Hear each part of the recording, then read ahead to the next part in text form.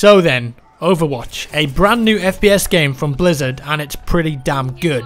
Currently in closed beta. I've already posted my thoughts on the game on the channel and I've streamed it a few times as well. It's just fun and addictive, and if there are two things that you want from any game, it's surely those two. Currently there are 18 heroes in the beta that you can play as, and some of them are a lot easier than others. They've just announced 3 more, bringing the total to 21 for when the final game is released. With a lot of these characters though, it's a case of easy to play and hard to master, so I thought I'd give you the lowdown on some of the characters and also some tips and tricks I've picked up along the way whilst I've been playing the game. In this video we're going to look at TRACER, and I wanted to do this because I think TRACER scares a lot of people off initially. Who the hell is TRACER then? Well, her name is Lena, 26 from London, and she's single with 2 cats. Okay, the single with cats part, I just made that up, but the rest is actually true. She has 2 rapid fire pistols as her main attack, and they both fire at the same time, so you can't fire them independently. Of course,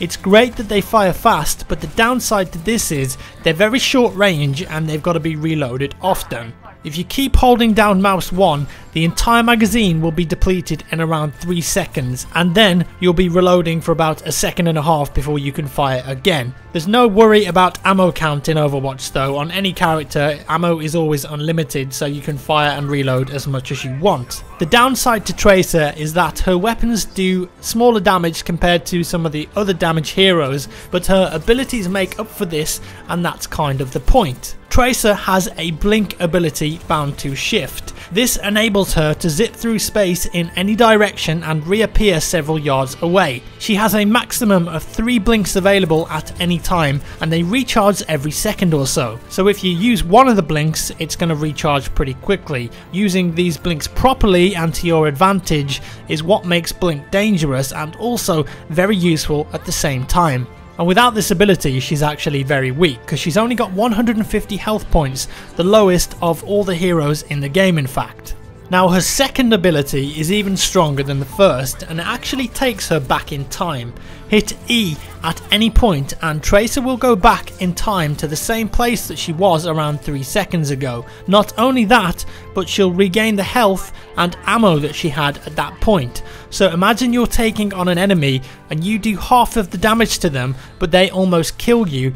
You hit E, you'll then zip backwards 3 seconds and regain all that health you lost, and can go back and take on the enemy you just damaged, so you go and finish them off. Of course, you can use it for other reasons as well. Use it to get out of situations where you know that you're outmatched, or to use your ultimate ability, which I'll talk about in a second. Ultimates are powerful abilities that charge up over the course of a game by just playing and completing objectives, and TRACER's is a pulse bomb. It's a very large bomb that will stick to any surface or even a player if you're smart or lucky enough. It's going to explode a few seconds after deployment, killing anyone close to it, and this is where TRACER becomes really dangerous, and you combine it with your special abilities to great effect. For example, blink in towards an enemy or group of enemies so you're really close.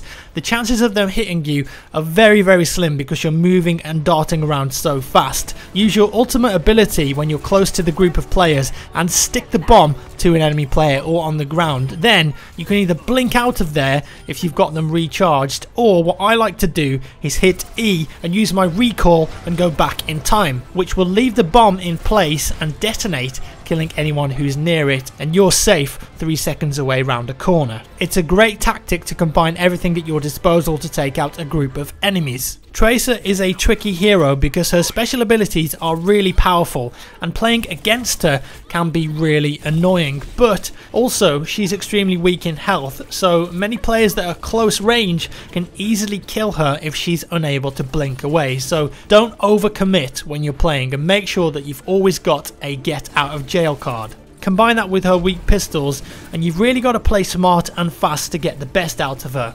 However, if you practice and get good at running rings around your opponent and balance that with the ultimate, the recall and the blink, you can really do a lot of damage. Overall, it's possible her recall ability could use a small nerf because I think it recharges too often, but people will argue that's fair because of her low health and damage. We'll see if that changes as the beta goes on.